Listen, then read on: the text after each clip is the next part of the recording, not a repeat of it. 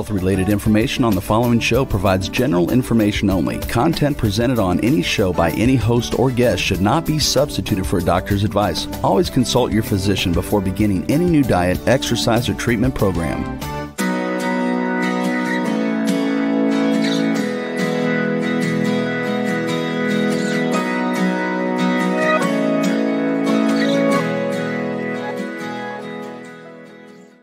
Welcome to Accelerated Health TV and Radio Show. I'm your host, Sara Banta. I'm a health coach, natural supplement expert, and a busy mom of three. Make sure you hit the subscribe button below so you're notified every week with my new podcast on Mondays and Tuesdays. And if you haven't already, join my free group coaching on Telegram with the link below. There is no downside. It's free. I teach you on a daily basis with tips and tools to enhance your health. I answer your questions, and you will be a part of a like-minded group to support you on your journey, in addition to truly taking control of your health, which is so important these days. My goal is to reach everyone on earth with eyes to see and ears to hear my message of healing. So help me with that goal. Share this podcast with a few of your friends who may need my help.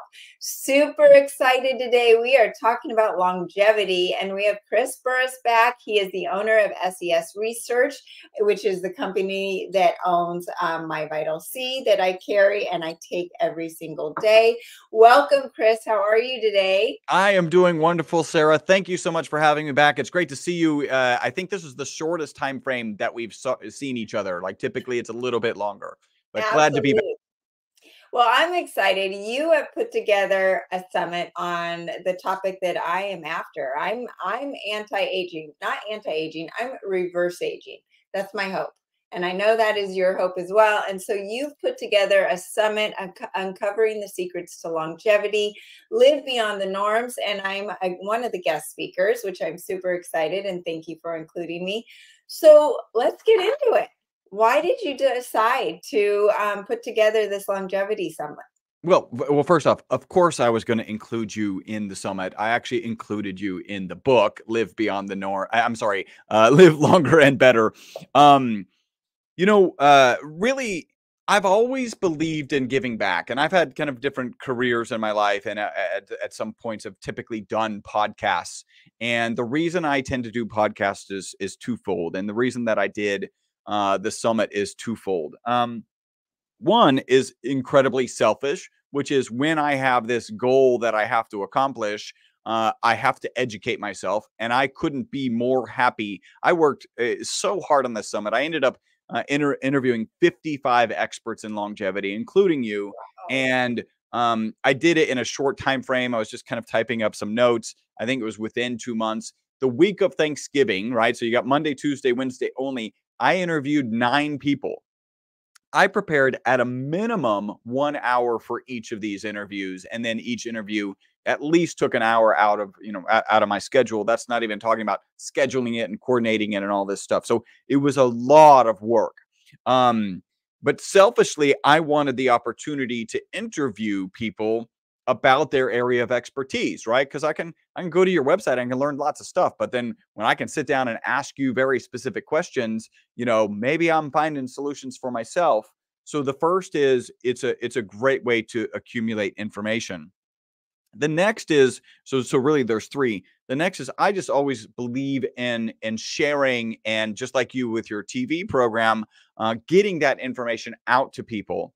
And then the final piece is, yeah, I'm interviewing people. Yeah, I'm putting this together, and that's kind of selfish.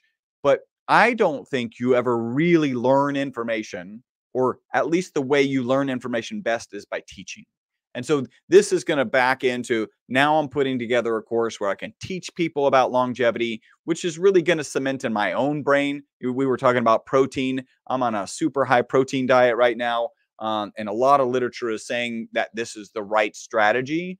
And that the kind of older school strategies just don't fit to where we really need to be when you compare, how a young person who's growing processes protein, and how we, as we get older, by the way, that's just like 30 and up, like probably even younger than 30, how we process protein. So when I get to teach that, then I cement it for myself. And then hopefully I actually implement those things and live longer as well. 55 people. That is amazing. And as someone who does a podcast at least 3 to 5 a week, doing 9 in 3 days is pretty amazing. I'm impressed, Chris. I really am, especially for someone who is not a host and it hasn't strengthened that muscle. I always talk to my kids about, you don't just strengthen the muscles in the gym. You strengthen your social confidence muscles. You strengthen your emotional muscles. Well, you're strengthening your podcast muscles. That is very impressive. And why do you think I do podcasts and interview people like you? It is selfish. I want to learn the information. And then when I am forced to really dive deep into it and do my research and, learn from my guests, it cements into me. And then I spew it out to my clients, my customers, and I also filter it through all of the other information that I know and balance it. How does this fit in? And does it fit in? Or maybe it's wrong. Maybe it's totally right. And that person is going to completely flip me to a different mindset.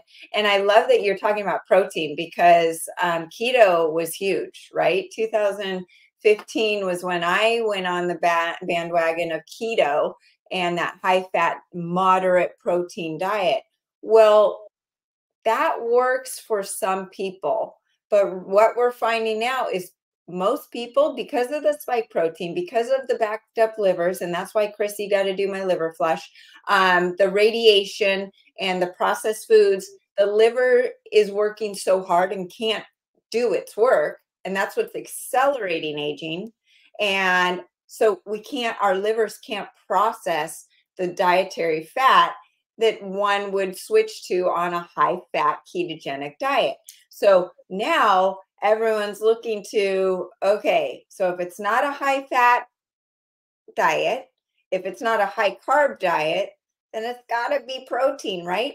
Most people agree that protein is it. Prioritize protein.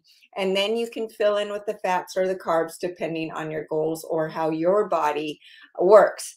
And then it's not just about what kind of protein, it's about what kind of protein you're eating. And we can go into that in a little bit. that could be a whole nother summit. It could be a whole nother summit. And I'm happy to come on that one for you.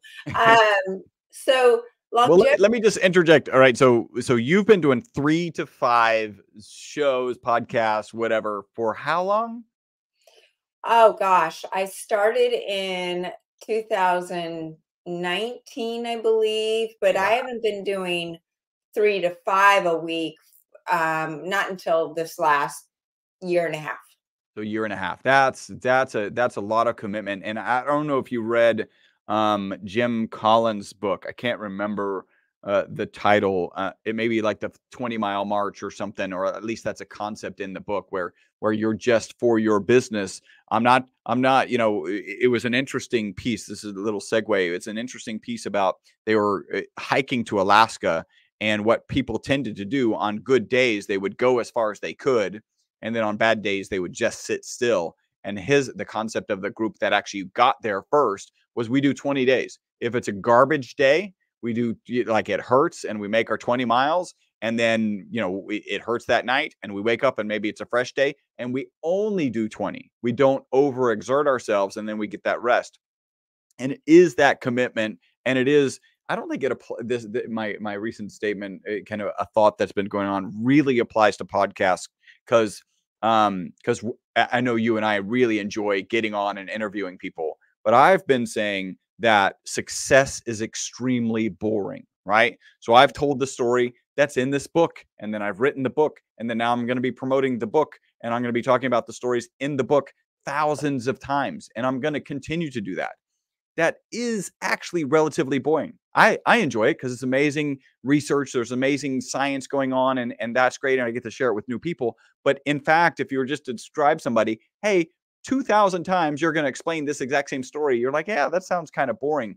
Success is that repetition of those simple, consistent things that are going to move the needle forward. Maybe not today, maybe not back in 2019 when you started, but maybe as we go into, continual growth as we go into 2024. So kudos to you for that. I'm also going to share, when I was originally approached to do the summit, the company, it's called Health Means, they said, you need to do about 35 to 40 interviews. And I'm going to be honest, I was like, yeah, I could probably do 25 and we'll figure out what happens after that, which I don't think they would have been happy with.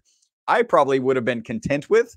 But to have pulled off 55, and then, we'll mention it here soon, but some of the big names that I ended up getting on this Longevity Health Summit. I've been saying, if you had asked me, 3 months ago, hey, and we'll drop the names now. Chris, you're going to do a health summit, a longevity health summit.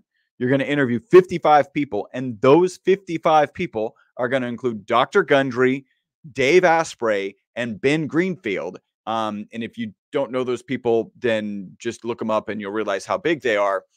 I literally would have said, listen, I'm not the kind of person who likes to set himself up for failure, right?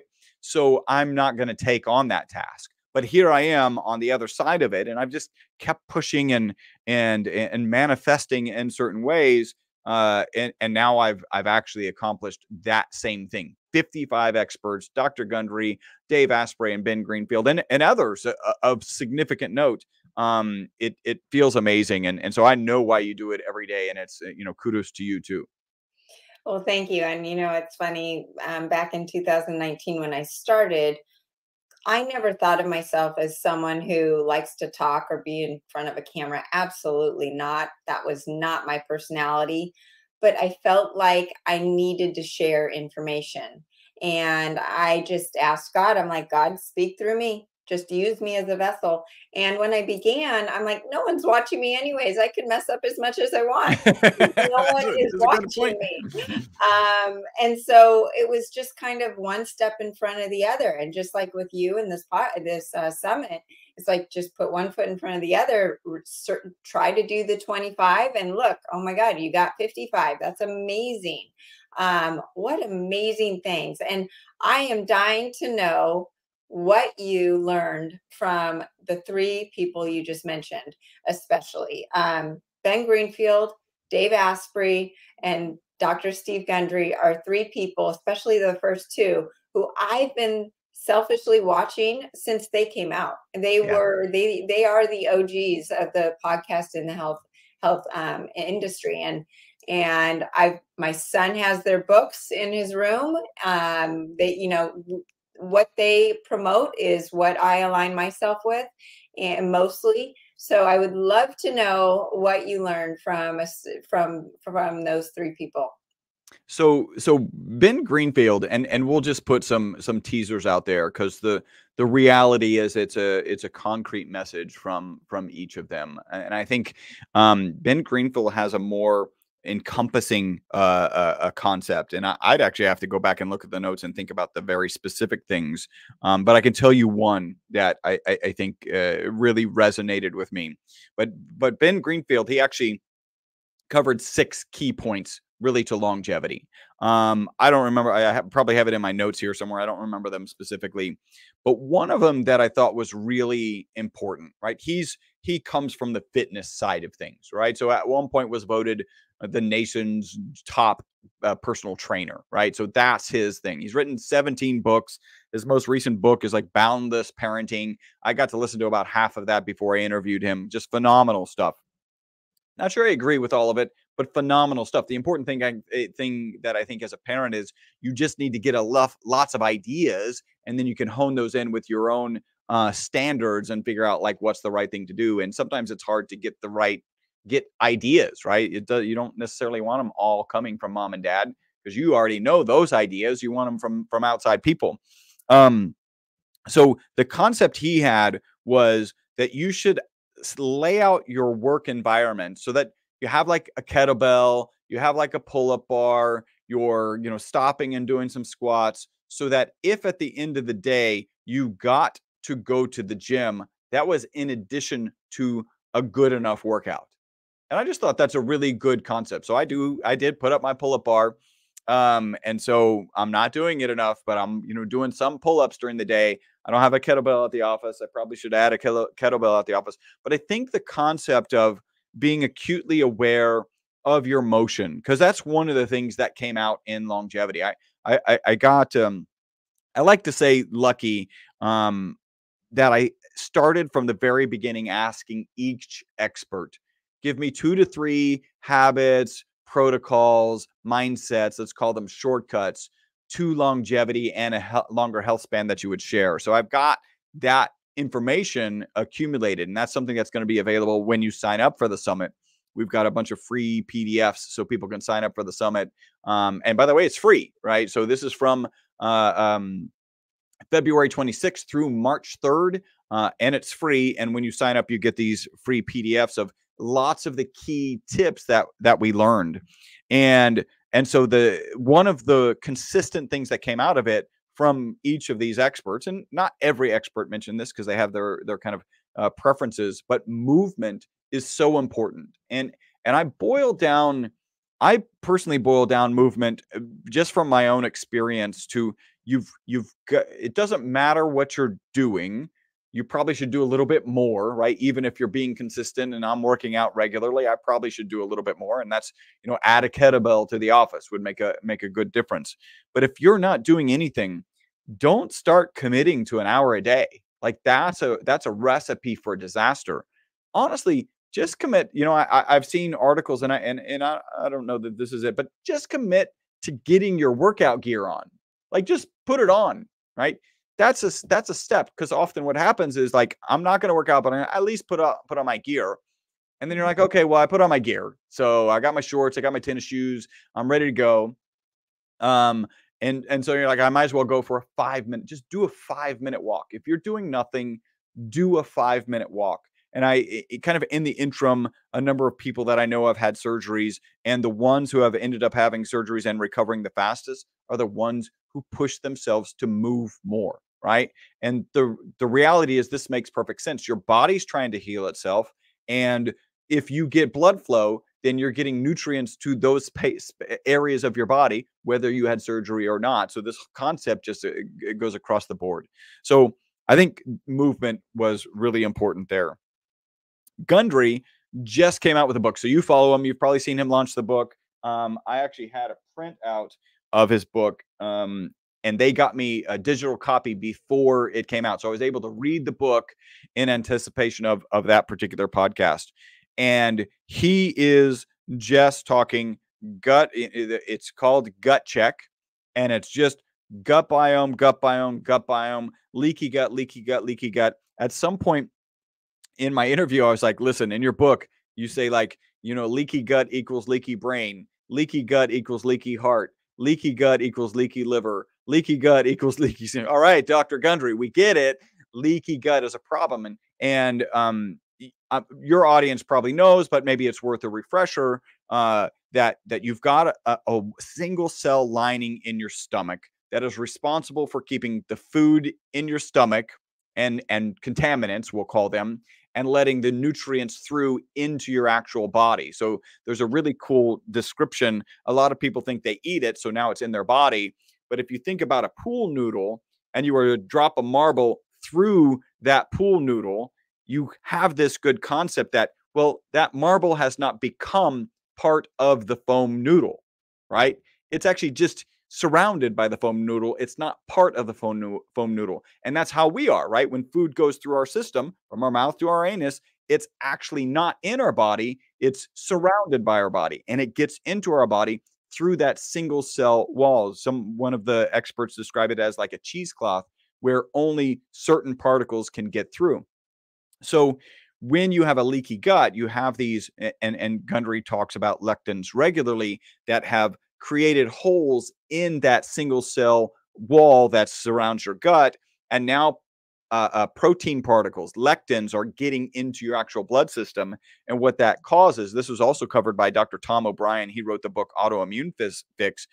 What that causes is those proteins your body tends to identify as kind of your weak point. So maybe your weak point is your heart or your liver or whatever, your kidneys.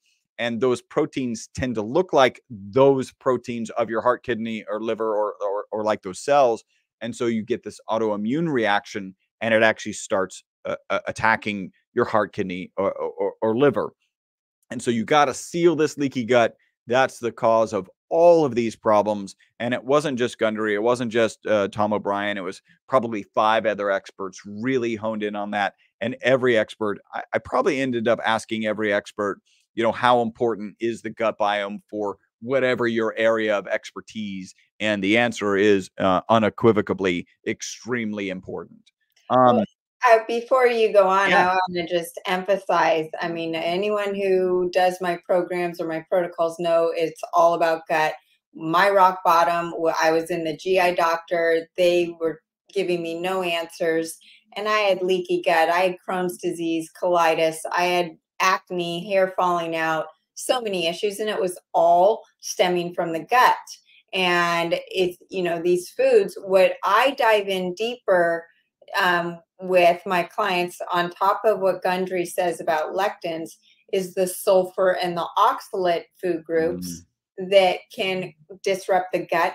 And those foods could have been healthy for you 4 years ago, before the spike protein hit all of us and disrupted the fat and protein metabolism in our liver and the sulfur detoxification pathways. I had a client just email me her list of supplements she's taking, and she has so much arthritic pain and she has thyroid issues and all that, but she's taking turmeric for her joints.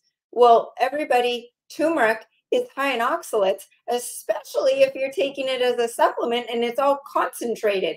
And when people are juicing and they're juicing spinach and kale, you've got all of these oxalates and sulfur vegetables that are concentrated, and that's not the way nature intended us to eat them, right? Though our ancestors didn't have juicers and blenders. They had one celery stick that said, okay, enough fiber, I don't need any more celery. We share that for the family. Right. Yeah. Exactly. So all of these things, it is all about the gut, because I know you on a high protein diet right now. Well, that protein's not doing you any good if you've got leaky gut and you can't break down that protein and actually turn it into amino acids to go to your bicep muscles that you're using your kettlebell with, right? It's this all. So what Gundry's telling you complements what Ben Greenfield's talking about and what you're doing in the gym. You can't have one without the other, right? And I wanted to just give a little shout out to the workout, and because there are a lot of people out there that don't really work out and they don't know where to start. Every morning, despite how I feel, I put on my hat backwards and I put on my gloves. And my kids hate the fact that I wear weightlifting gloves. They hate it. It's embarrassing. And they're probably totally embarrassed that I'm outing myself right now. So once I put those on, that's my uniform telling my brain that it's time to work out. And sometimes that workout is going to be amazing, and sometimes it's not. And it's me stretching. But I make that time for myself. I put on my uniform to switch my brain into knowing it's workout time, it's my physical time. And if I can't really actually lift a ton of weights or do cardio, I will stretch and I will be mindful of what's going on in my body. So that hour is my physical workout, regardless of what it looks like. So I just wanted to say that. So if you're listening and you're like, okay, I know I need to exercise, I don't know where to start, do what Chris says, just 5 minutes. But make there be a trigger. Make there be your, whether it's a special set of tennis shoes that you have on or a shirt, go out and buy a new workout outfit if that's going to make you feel better. But just something to move you one step closer to that good habit. Yeah, and then as you start to feel better from that, you're actually going to start to do more, right? So you get your 5 to 10. And I can share the story. I played semi-professional soccer after college. I played college soccer. So I've always used to training, and my go-to first run. So if I hadn't trained for a couple of weeks, I would just go do 3 miles. And then typically I would do 3 miles at a minimum. And during the pandemic, and what that manifested as is maybe 1 to 3 times a week, I was jogging 3 miles. And during the pandemic, my wife decided to actually run just 2 miles, right? I wasn't running with her yet, but she would go for 20 minutes every single day. And I'm like, well, I can do 20 minutes. Let me just join her and maybe I'll continue my threes or whatever. And what I realized is the time commitment and maybe even the pain, right, of the 3 miles stopped me from doing 3 miles every day. But now I was doing 2 miles every single day, right? So it's about a 20-minute workout, you do some stretching afterwards. And so that time constraint. So be careful about going for too much time because that can be the thing that stops you. Better to work for 5 minutes a day than 0, obviously, and then 10 minutes a day is better than 5, but and better than 0. But if 10 minutes gets you in, hopefully this is not the case, but if 10 minutes gets you to go like, I don't really want to do something for 10 minutes, go back to 5. Like do at least that. And there's more value in doing daily exercise than one burst of exercise. So 50 minutes once a week is not as good actually as 10 minutes 5 times a week. Right. It's the practice of getting your blood flowing on a regular basis. You mentioned some challenges, and I hadn't really thought about this with turmeric. That and the oxalates and turmeric that could be solved by taking a more refined version and just taking curcumin. Right? Is that your understanding or no? That's not my understanding. I look to liquid biocell collagen for joints, reducing the oxalates in general, reducing the inflammation in the body, and typically people see a big improvement.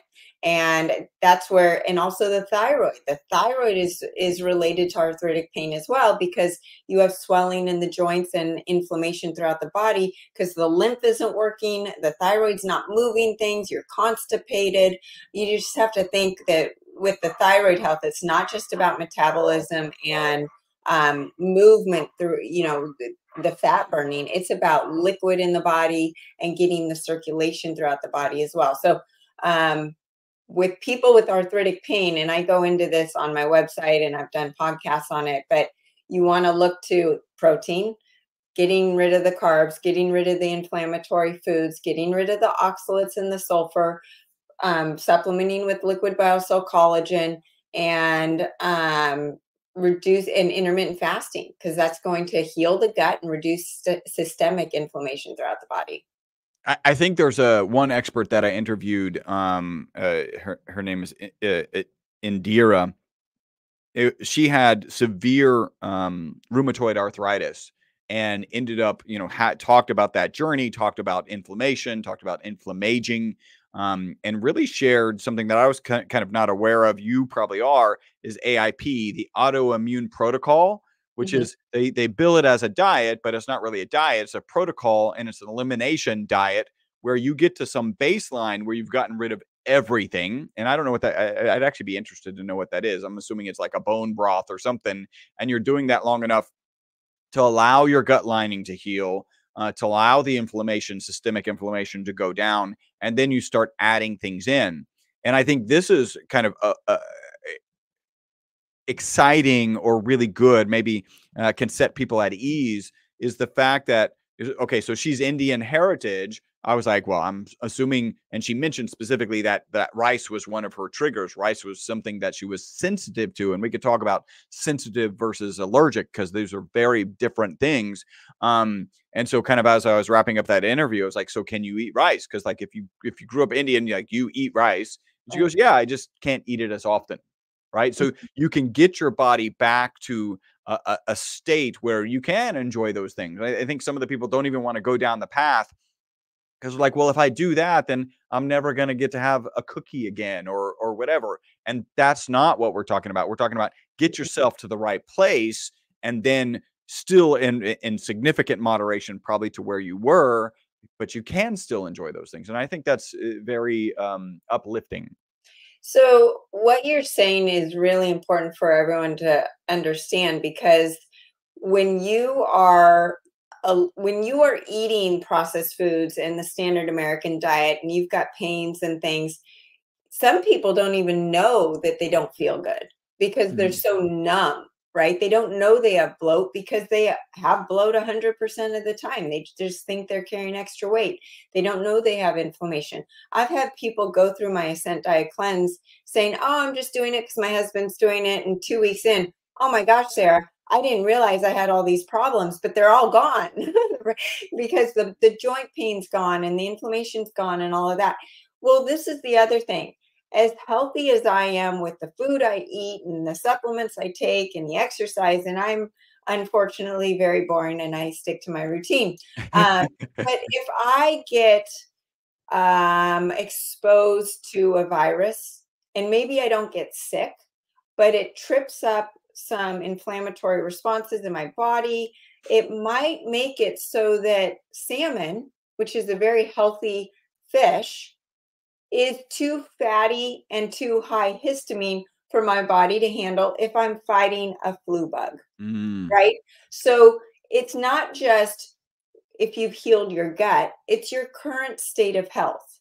Are you under too much stress? That is going to take your digestion down. That's going to make certain foods react differently than maybe they did a week ago. You might have been able to eat things in August that you weren't able to eat during the holidays because of the family stress and the holiday season and all of that. And also the weather. Our ancestors didn't eat the same foods in summer as they did in winter, right? And we've got foods coming from all across the globe, and we're supposed to eat the foods that are in our backyard, right? Locally. Yep. So there's all of these things that kind of go into what is fueling the body and reducing the inflammation and then detoxing the toxins. The two causes of accelerated aging, insulin resistance and toxicity. And we're at a level of, radiation and the foods having the halogens in them, the fluoride, bromide, chlorine.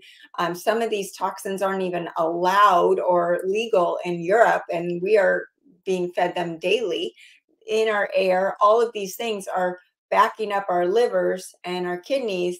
And so it's causing all of these functions in our body to not work so well and cleanse those toxins and then be able to break down the foods and do what they used to do with them just even 3 or 4 years ago. There's been a huge shift. So we are truly salmon swimming upstream right now. And that's why it's so important to do all the things that we're talking about to succeed in your longevity, goals. And it's funny because people are dying at a higher rate, right? Mortality is increasing, but you and I are here trying to live to what, 150? What's your goal, Chris? So my goal for the longest time was 125, right? And I asked another question I asked all the experts was what was their goal, and then how long do they think humans could live? One of the interesting facts about that is only 2 of the experts gave the same answer for those 2 questions, which is very interesting. I think you didn't even give the same answer, right? It's just how we're thinking about aging is so corrupted by living in an infirm state and corrupted by what we believe. So most people were like, I want to get, into the 80s, maybe hundreds, but humans can probably live to 120. So why the gap? And that was consistent. I think more consistent was, I don't care how long I live. I just want to be productive and healthy and mentally sound until I'm done. And then that's a good story. But I thought that was interesting.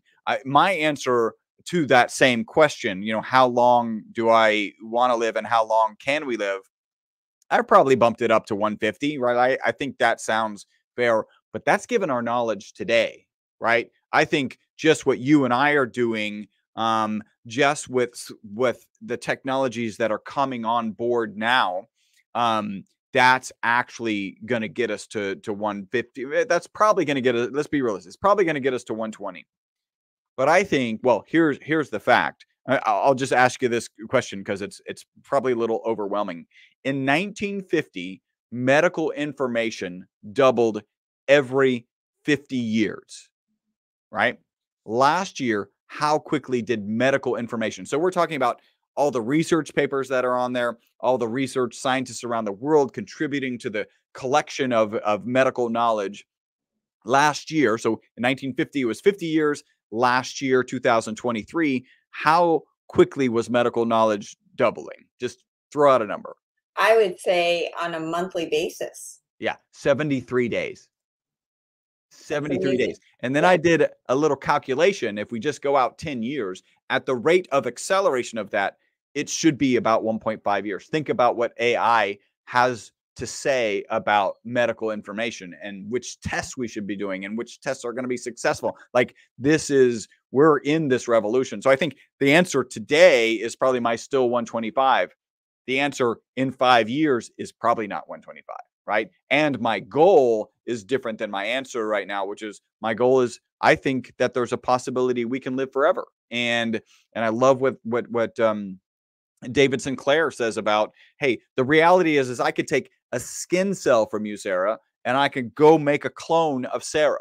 Like I can make a baby Sarah. So everything, all of the information necessary to have a youthful Sarah is in every cell of your body, not just some of them, right? In every cell. So like we just got to be able to turn he calls it the information, the information theory of aging, where we've got the information, it's getting corrupted, it's not getting utilized properly, but the information is there. We just got to figure out how to utilize to get our bodies to utilize that information. And he's doing it in labs where he's taking, groups of rats and he's aging them and then he's unaging them, right? So they're turning gray and then they're turning not gray again. They're getting not able to run on the treadmill as long and then switching that switch the other direction, and now they're able to run on the treadmill that long. So I mean, those technologies are just around the corner. It's really exciting, and we talk a lot about those technologies really through all these 55 experts on that summit.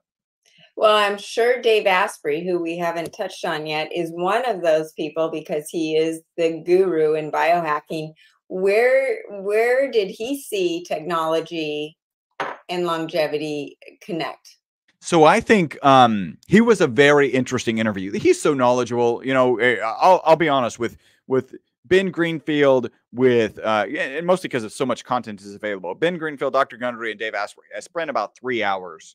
Like you want to do a good interview for those, and in fact, in my kind of opening for Ben Greenfield, I'm like, what would you do if you're like, how would you feel about interviewing this guy who drops knowledge bombs left and right?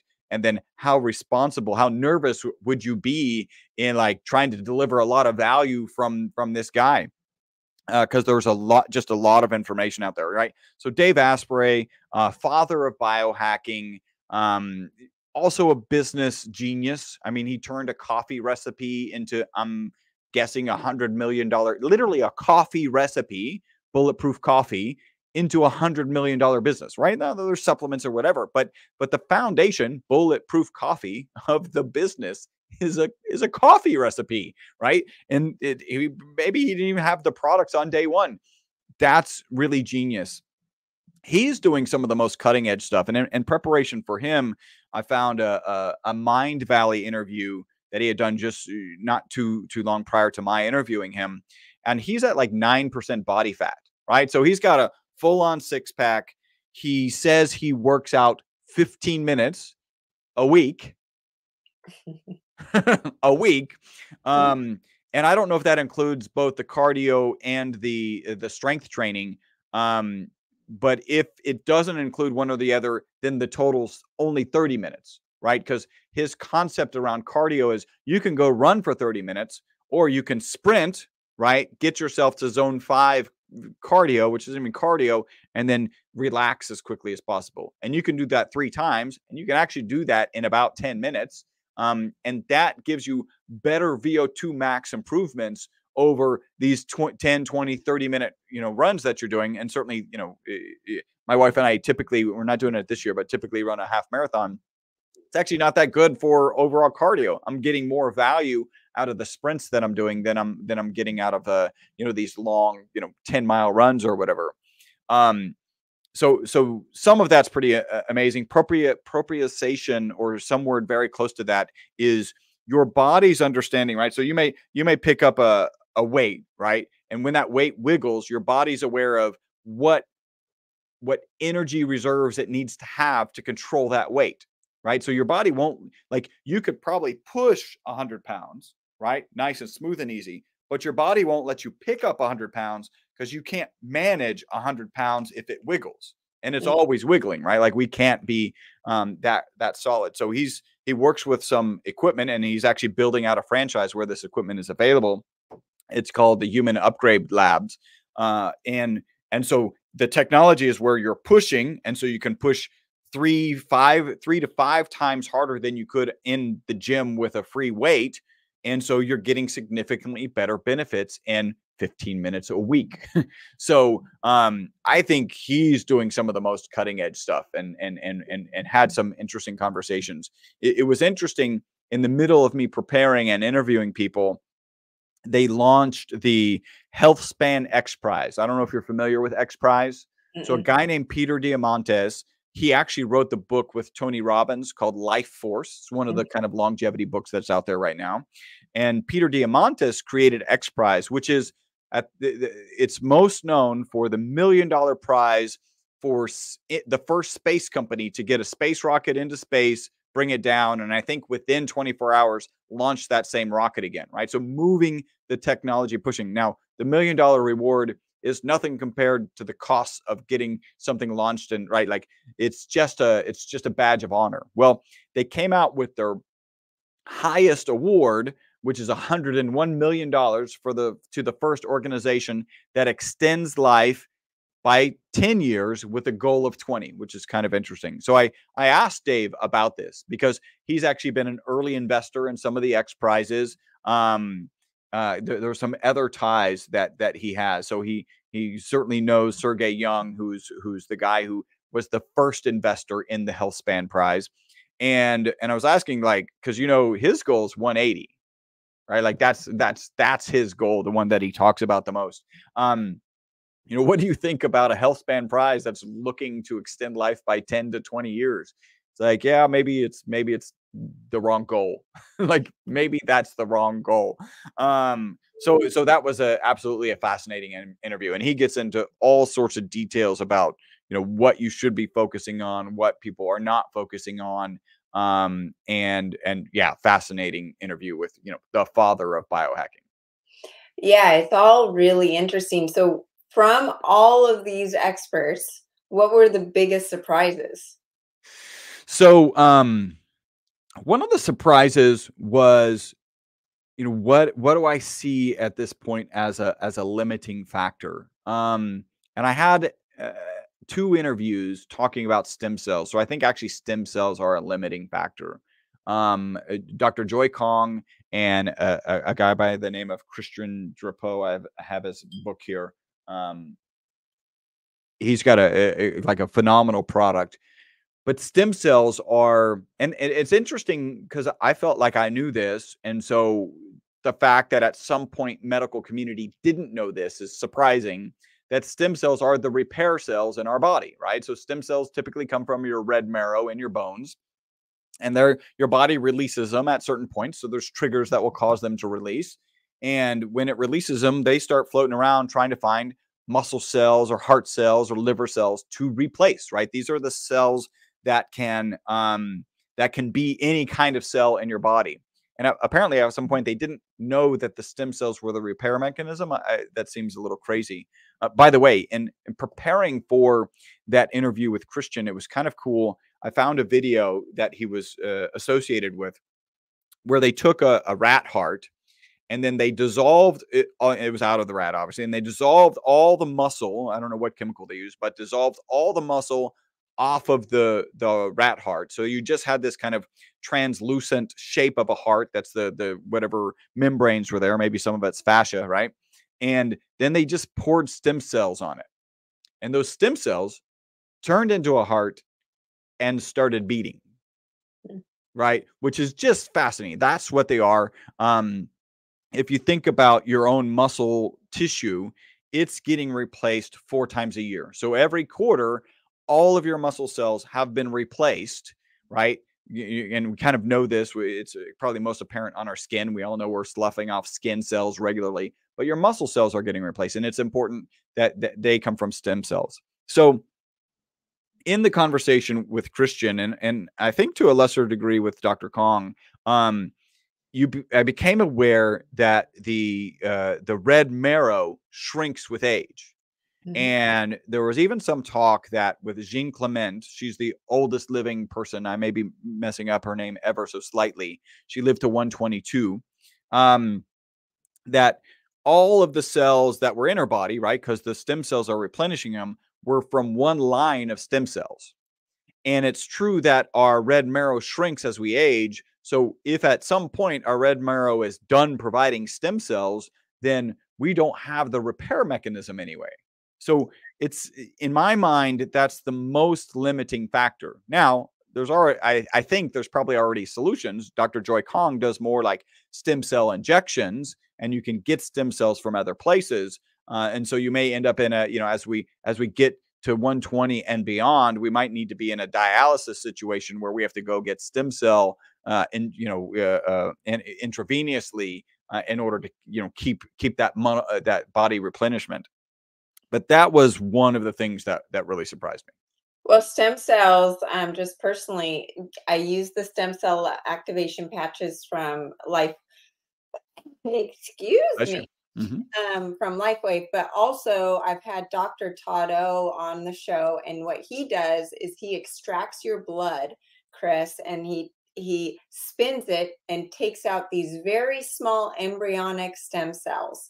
And he has it patented. These stem cells have been dormant in our bodies since the day we are born. So they're unadulterated from all the toxins that we've been talking about.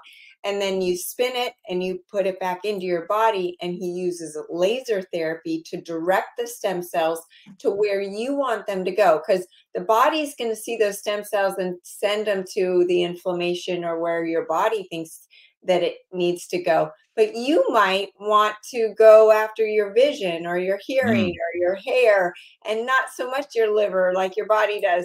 And I've actually done it. It is amazing. And that is the future. It is stem cells. My mom she fell off a horse, 70 or 80 years old. She is not making stem cells. She has a broken pelvis. She is going to heal much slower than you or I would with that same injury. So that is the limiting factor. I definitely agree. And it's also connected to telomeres and some of the things that we've talked about.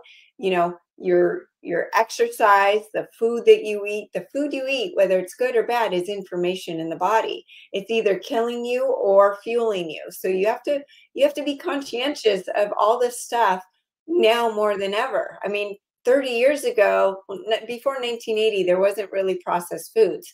So regardless if you cared about your diet, you were probably eating whole foods, right? Yeah. And you have to think about it. Whereas now, you're looking at packaged ketogenic or protein bars or something. It's still processed foods, and it's still information, and it might be the wrong information for your body. So I can't believe we're out of time. Wow. The summit is February 26th through March 3rd. Super excited for I think you're going to have a link for it, right? Absolutely. Yeah. Okay. Yeah. Yeah, we'll have a link. We'll put it in the show notes, and we'll send out, ways to join and get all the freebies. And of course, we've got to give a shout out to MyVItalC as part of the longevity recipe. I've been taking this how many years now, Chris? I don't even remember. 4 4 years. And I talked about 4 years ago that I had 2 gray hairs. I might have 4 now. But I just had but who's counting?